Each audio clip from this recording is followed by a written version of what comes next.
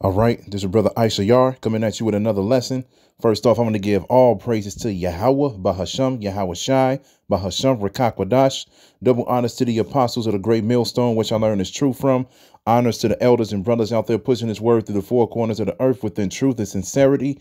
And shalom to the Akwath that's listening and learning. Today, I want to get into this topic talking about how the mirth is gone, man. The mirth is gone out of America. People can't even feel the love within the air anymore, and people can't enjoy themselves the way they want to. Everything is back and forth, especially here, like places here, like in Illinois. You know, they were reopening everything. Everything went to like phase 3, phase 4, where the gyms and certain restaurants and bars and everything was opening back up to a certain, capacity, certain amount of people within those places. And now, they like the COVID cases are jumping right back up way more than what it was, I think, 3 months ago. And they looking at it as if, the beginning of when COVID first started. And now they're shutting everything right back down. And people, was literally going into the restaurant, sitting down and enjoying themselves. And now they can't even do that again. And I ran into a couple of people that was like, man, I was just here yesterday and I was able to sit up in here. How come I can't sit up in here today? And it was like, well, the governor ordered that the restaurants be closed back again. So you only can do pickup or delivery. And people are upset, man. They are upset to the fullest. And I'm just like, man, I'm over here chilling last night, and then I'm just looking at some random things from, the decade I was born in, certain cartoons or TV shows and movies and everything that was, popular back in the day or whatever. And I'm just like, man, I'm listening and looking at certain things. I'm just like, man, those days are over with, man. Like the golden days of America, man, so to speak, it's over with, man. But what I really wanted to get into that added on to me doing this lesson is this right here. It's talking about the travel, how you can travel, where you can travel to, and what are the necessities of you traveling, or what's going to happen if you travel to different countries if they allow you to do it. All right, so I'm going to read this and I'm going to get my point. So it says, as countries begin to reopen, is there any place abroad where I can travel right now? And then it says, yes, though still not easily. On August 6th, the U.S. State Department lifted the nearly 5-month-old travel advisory, warning Americans against all international travel. Oh, Salakia. There we go. All international travel, citing improved health and safety conditions in some countries. But both the State Department and the Centers for Disease Control and Prevention, CDC, still have advisories in place urging against non-essential travel to dozens of countries, including most of the European Union, Canada, and Mexico. And while a growing number of nations are reopening their borders to tourism, several countries, including much of Europe, remain off limits to tourists from the U.S., where cases of coronavirus are still surging in many parts of the country. And you already know what tourists do, man. They sightsee, they look at, the different culture of that place that they're at or whatever, and they enjoy themselves, man. And, you can't do that now, man. You just can't do it. Then it says other countries, including the United Kingdom and Ireland, do allow visitors from the U.S., but they're required to self-isolate for 14 days. In England, breaching the quarantine comes with 1,000 some penalty. Other countries that are welcoming back U.S. travelers, including Croatia, Ecuador, French Polynesia, Kenya, Rwanda, and a handful of Caribbean countries such as Antigua, Barbados, and St. Lucia require visitors to show proof of a negative COVID-19 test. Now, I'm going to read this, then I'm going to speak. It says, am I allowed to travel to Canada?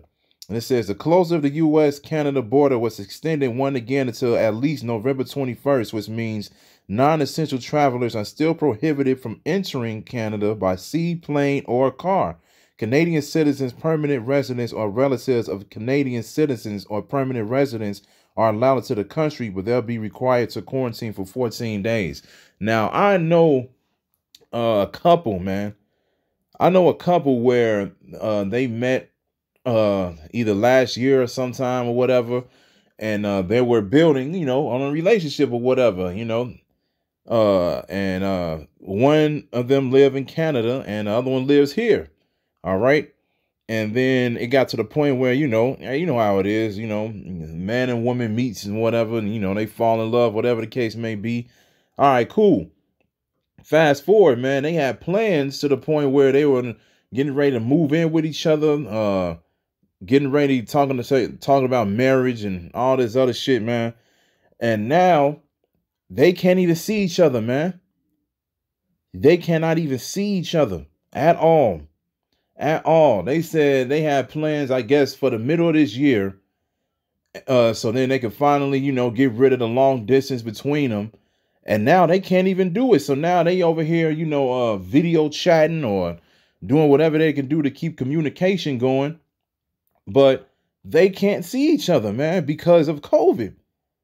And I'm just like, damn. And the thing that really hit my head the most with that situation was, I was like, man, it might get to the point where you may never see that woman again, man. You may never see, or she may, or, vice versa. She may never see him again in person ever, man. Ever. Because they talking about, the border is supposed to be closed at least until pretty much the end of this month. But from what Joe Biden is saying, he's saying that he expects the coronavirus cases to like surge, man. And he expect those to go up to the roof. And they already talking about it might be a national lockdown by the end of the year, man. By the end of the year. All right. And so I'm just like, damn. So if this happens, man, if these cases continue to rise like they saying it is, they're going to extend this date from November 21st, man. It's going to be extended even further. This would be damn near a whole year of them trying to figure out, man, when are we ever going to see each other? When are we ever going to do this? When are we ever going to do that? And all I see is them talking and everything like that. And, they trying to keep the sanity, so to speak. But I'm just like, damn, in the back of my mind, it's like, y'all never will see each other again, man, because of this. Because of this. That's wild to think about, man. You meet somebody that you actually like and, you have plans and everything. But now that these lockdowns are in effect, this COVID is still in the air and everything like that, you can't even enjoy the person that you fell in love with because of this, man. And that's only one of the things. You can't go out and enjoy yourself in these public places. You got to stay at home with people that you may not like all the time, man. All the time. Only thing you could do is just be nostalgic. You could just look at the days that were and just be like, hey, man, these days were great. These days were so fun. These days was this. These days were that. But that's all you have are memories, man. Memories. And that's why I was like, man, the mirth is gone from America, man. I could just feel it, man. I could feel that the mirth is gone. You walk outside, man, you could feel the emptiness within this country, man. You can feel that something is not right here, man. Something is not right. And now, you got the video going around with the truckers. And they're getting ready to go on strike probably by the end of November. And they said, and one of them, the truckers were warning. They're like, man, if this happens, you people better stock up on food or whatever, because the truckers are the ones who bring in the goods from the different locations, man. It's going to get wild out here, man. It's already wild out here, but it's going to get even more wild out here, man. The having fun here in America and the rest of this world is gone, man. Yahweh Ba'Shem Yahweh Shai is working, and it's a beautiful thing, man. It's a beautiful thing because we already know that we have a beautiful kingdom to look forward to if we're part of the elect, man. But to get back to the point, like I said, the mirth is gone. So let me start with a scripture. Let me get a scripture first before I continue to speak more.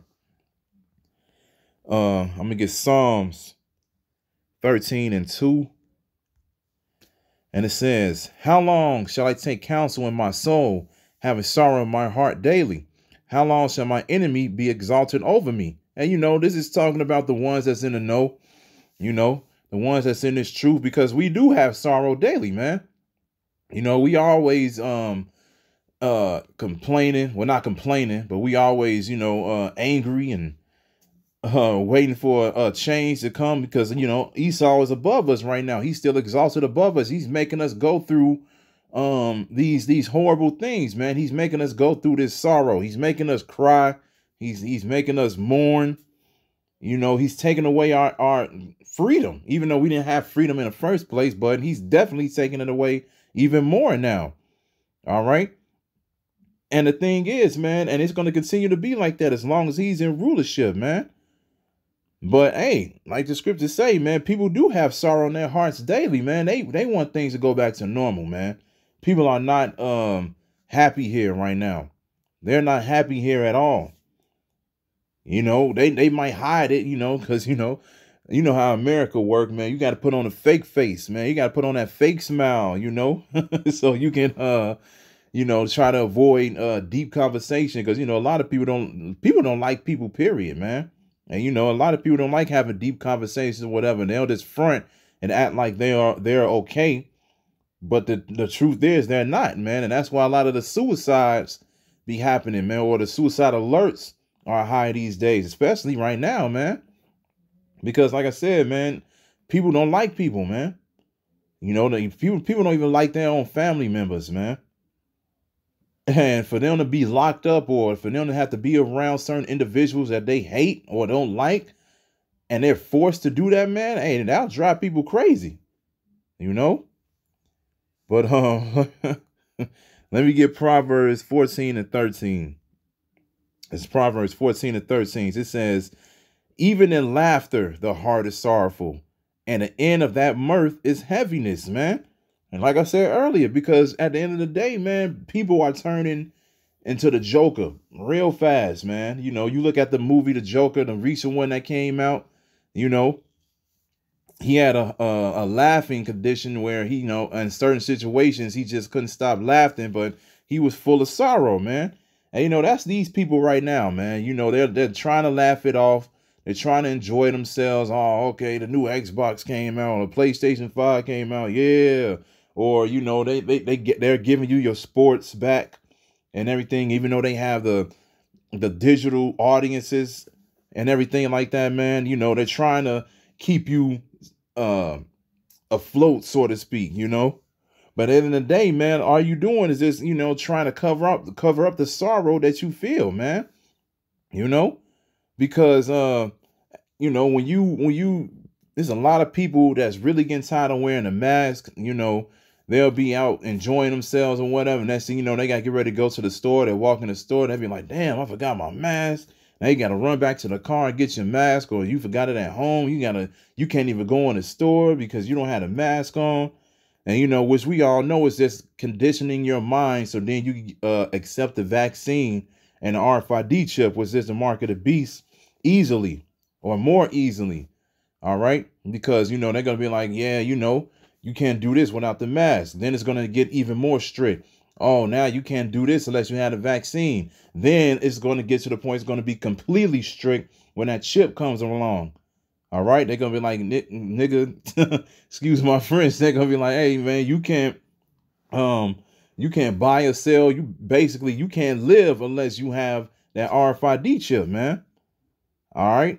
But to get back to the point, it says, even in laughter, the heart is sorrowful, man. Because like I said, man, it's just everybody is covering up what they really feel. They're covering up what they really feel, man, because they not used to this type of living, man. They're not used to it. That's why when everything hits the fan, man, when the shit hit the fan, man, people are gonna bug out extremely. People are gonna go completely crazy. Completely crazy, man. You talking about riots right now. You think those riots or something. Wait until these people don't have nothing to eat. Wait until these people don't have no shelter. Wait until these people have to face troops and everything like that on a daily basis. They tell you can't leave your house unless we say so. You only can stay out or come outside unless you going to work and doing all these other things or whatever. But you got to make sure you come back here at a certain time or something, or else, not just or else. It's going to get wild, man. This is Sirach 31 and 13. It says, remember that a wicked eye is an evil thing, and what is created more wicked than an eye? Therefore it weepeth upon every occasion, man. Read this one more time. It says, remember that a wicked eye is an evil thing, and what is created more wicked than an eye? Therefore it weepeth upon every occasion. All right. You know, if you want to just get simple, you know, you look at the all-seeing eye, you know, that's Esau using his power on the left-hand side because he's the so-called illuminated one. He sees everything that's going on or whatever. You know, he shows you his wicked eye every day, man. But therefore it weepeth upon every occasion. He bring nothing but tears to this place, man. In every situation that he gets his hands on. All right. And people are feeling that, man. You know, I do deliveries for a living, and I deliver to certain people, and I walk into certain people's houses and everything, and it's a lot of people out here that's just broken down, man. That is broken down, and this is just the beginning. This is just the beginning. Nothing has even happened yet, man. But you can just hear it in people's voices. You can see it in people's eyes and everything, man. It's like it. They're just getting tired of the way of living right now, man. They want things to go back to normal. They really do. But Esau got a he got a rude awakening for y'all coming along the corner, around the corner, man. He got something planned for every single one of y'all, man, because he wants to usher in his new world order, and you people are gullible to the point where you're going to allow it to happen. Even though ultimately this is Yahweh Ba'Shem, this is Yahweh Shai's plan. Yahweh Ba'Shem, Yahweh Shai's plan. Salakia, this is their plan. So then they can, so Esau can do what he got to do. And then this can be the reason why Yahweh Shai comes back with the angels and save the elect, man. Because that's all it is, man. That's all the New World Order is for. So you can get your hands on the elect and you can try to, be wicked. And you're going to fulfill prophecy. That's all it is, man. That's all the New World Order is for. And so you can fulfill prophecy. You're going to do everything that the Most High has put in your spirit. And then you're going to do exactly what he wants you to do, man. And that's why Esau got this pride, man, because he feel like he's going to stop prophecy. But yeah, we're going to see about that. But anyway, this is Wisdom of Solomon 5:14. It says, for the hope of the ungodly is like dust that is blown away with the wind, like a thin froth that is driven away with the storm, like as a smoke which is dispersed here and there with a tempest, and passes away as the remembrance of a guest that tarrieth but a day. Woo! Because, you people that want America to go back to normal, man, you are the ungodly. You are the ungodly, man. Your hope in this place is like the dust that is blown into the wind, man. It easily fades away, man. It easily fades away. Just like you're seeing it happen now. America is fading away, man. It's only here for a time. America was only temporary, man. The Most High put Esau in power just so he can punish us for going against him in the first place, man. But this is not supposed to last forever. This is not supposed to last forever. This place is only supposed to last for a certain amount of time. And now Yahweh Ba'Shem, Yahweh Shai is making moves, man. He's making moves. Because he knows he doesn't want the wicked to rule forever. He's going to be a man of his word. He's going to keep his promises, man. He's going to give his promises to Israel. You Israelites out there, you so-called Negroes, Latinos, and Native Americans. He's going to give you the kingdom, man. He's not going to keep us here in these chains forever, man. He's going to give us all the promises. All right. That's why, this happiness, this so-called fun, this way of life that it as we live in it right now, man, is disappearing. It's disappearing like smoke, man. It's fading away, man. It's fading to black, man. All right. Only way we're going to remember this place is because we're going to remember the wickedness that Esau have done to us. And hey, we're going to use those thoughts, man, to build up our anger in the kingdom, which is going to be another beautiful thing, man. Esau ain't going to know what to do in the kingdom, man. He's going to be getting his ass whooped left and right, man. But we're going to close it with this scripture, with the main one right here. Isaiah 24:11. And it says, there is a crying for wine in the streets. All joy is darkened. The mirth of the land is gone. And the city is left desolation, and the gate is smitten with destruction. All right. If there's a crying for wine in the streets, all joy is darkened. The mirth of the land is gone, man. The joy of America is gone. You can't go to Six Flags, ride the roller coasters and everything, because well, guess what? That's a big crowded place. And you can't be in a big crowd no more. You can't be in those major crowds where people are close together. You can't go to concerts and be all close up on a female and grind up on her or whatever while the music is playing and everything like that. You can't do that, man. You can't go to your football games. You can't go to your basketball games. You can't even go to high school basketball right now. It's not going on. They talking about bringing back high school basketball. They said they'll bring it back if they willing to play basketball while wearing masks, man. What type of shit is that? It's a sport, man, and you exercising while you playing, man. You putting your body through physical labor, so to speak. You working your body by dribbling, running, jumping, and all of these other things, man. How you gonna be able to breathe correctly if you have a mask on, man? You need that oxygen so you can keep moving. The mirth of the land is gone, man. It's over with. It's over with. It's never gonna go back to normal. Everything that you realize that you once had, man, it is what it is. That's what you once had. You will never have that feeling of fun here again. It's over with, man. Only thing that you can do is just get ready for the worst, which is to come, because that's all that's coming is way more worse times. All right. Worser times. If you, like I said, this is all we got, man, are these scriptures right here. These scriptures are our comforter, man. This is what's going to keep us stable. This is what's going to keep us sane. And this is what's going to prepare us for what's to come in the future. These scriptures. That's it, man. That's it. We're going to read these scriptures and we're going to be like, yeah, we're going to build our faith, and we're going to put all of our faith within Yahweh Bahasham, Yahweh Shai, man. That's it. We want this place to go down. We can care less about the mirth of this land. We want the mirth of the kingdom, man. It's like the scriptures say, man, one day in the court of Yahweh Bahasham, Yahweh Shai is better than 1,000 years here in his best days. Paraphrasing, But just to be at the door of the kingdom, just to stand at the door, one day standing at the door of the kingdom of heaven is better than 1,000 of America's best days here, man. Put that in the back of your mind, man.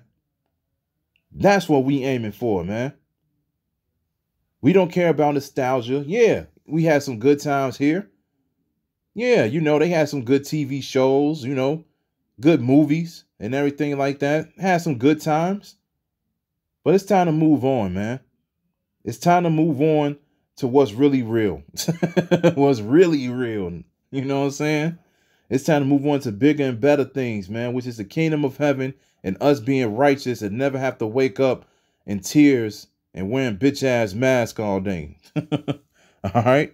So I hope this was edifying, man. So with that, man, I'm going to say call Halayim, Yahweh, Bahasham, Yahweh Shai, Bahasham, Rakakwadash. Double honors to the apostles of the great millstone, which I learned is true from.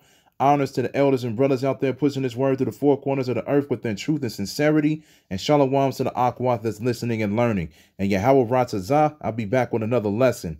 Keep pushing, Yasharala. Keep pushing. We almost out of here. Shalom.